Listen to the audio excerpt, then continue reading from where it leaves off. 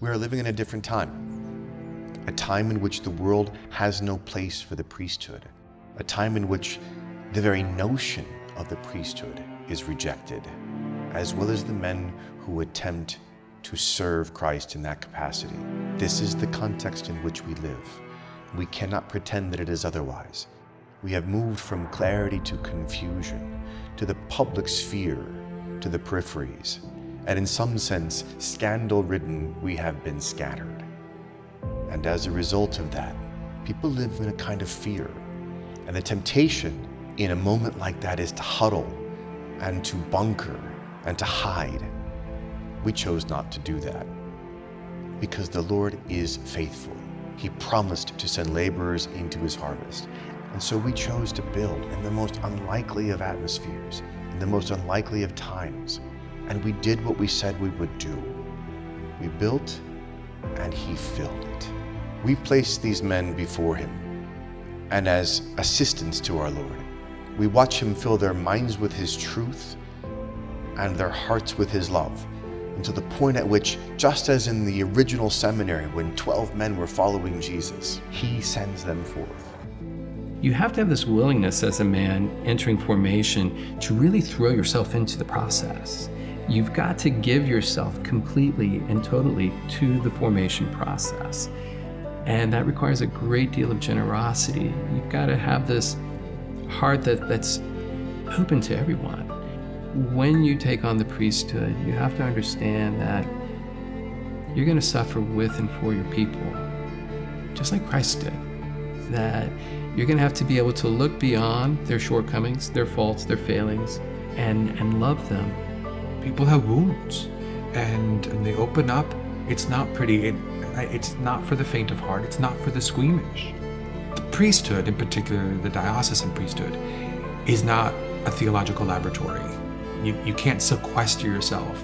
And so the way in which we help men here at St Joseph College Seminary is we track with them real life cases. We talk to them about the types of things that we might hear from people who come to us in need. We look out to the modern world and we see the ways in which people are hurting in the situations in which they find themselves.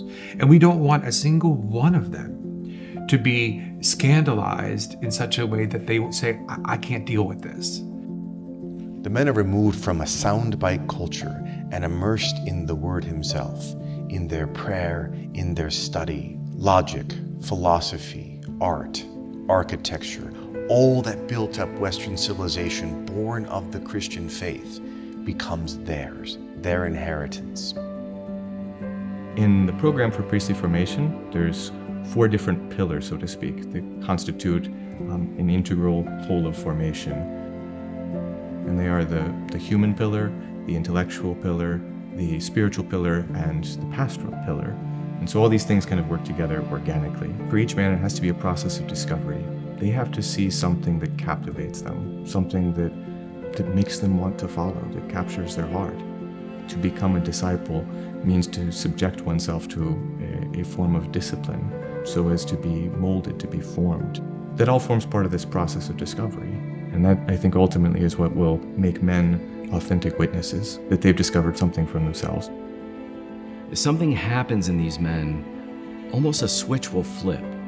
And instead of discovering that they're the ones that God is pursuing, they'll begin to pursue the Lord. They'll begin to go after him. That's what I begin to see. My job is almost done because I no longer have to push. I no longer have to really encourage. I just sit back and watch what happens. They'll go wherever he leads. The struggles you go through are for your friends. The struggles you go through are for your spiritual director. But the faithful don't need that. What they need is your joy. They need to see that the one that you love is worth following, especially when the world has done everything to eradicate God from the public sphere. What makes for a good and holy priest? Our Lord once asked one of his hearers, "Why do you call me good? Only God is good." All goodness does come from God. And that all the goodness we see, whether it's in creation, whether it's other people, it is a reflection of He who is good. The only one who is good in himself. It's the very source of goodness. We have to equip our seminarians to be able to guide, to strengthen, to enrich families so that they in turn can help society survive a time of great trial. And I think that's central. That's why we do what we do. It's so important that a life of prayer, a life of sacrifice, a life of charity, all of those things have to go hand in hand. And that's certainly been the goal of what we're doing at St. Joseph's. We built, and it was empty, and God filled it. And a man stands before him in the seminary to be built up by him, to have his intellect filled with his truth, his heart with his love. He builds him up inside, and then again, he sends him forth.